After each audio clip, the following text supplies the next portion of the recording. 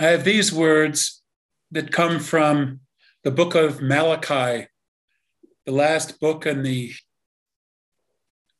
Old Testament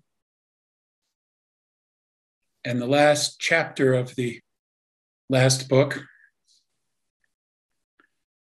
He speaks of the Son of Righteousness arising with healing in his wings.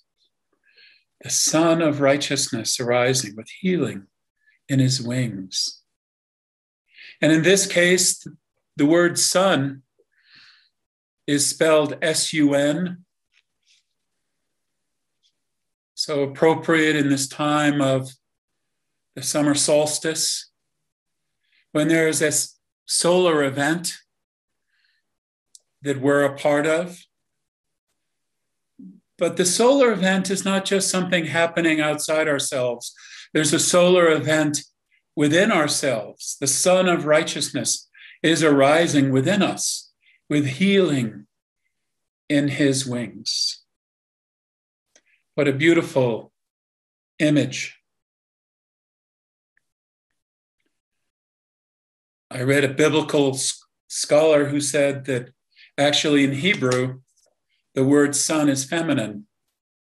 So the phrase might be translated, the Son of Righteousness arises with healing in her wings. But I believe it works either way.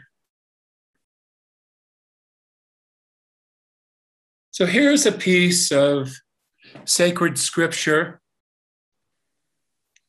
that has been used by two of the great faiths of our contemporary culture, by the Jewish faith and by the Christian faith. I'm not entirely sure what's made of this verse, though I read a little bit. I think probably by most Christians and most Jewish people, it's hardly noticed. But it is interesting how